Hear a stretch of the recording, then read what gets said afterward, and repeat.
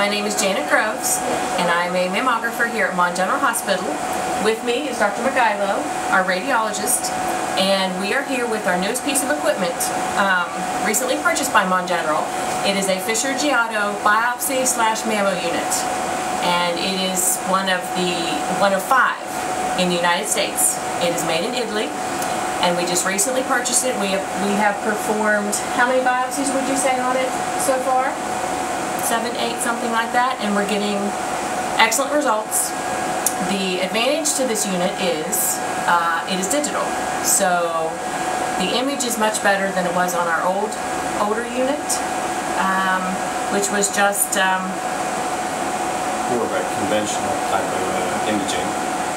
The resolution with this digital unit assists us in being able to not only localize the calcifications once we have seen them on the mammogram, but more adds to the success of being able to successfully biopsy those calcifications to make a diagnosis for the patient.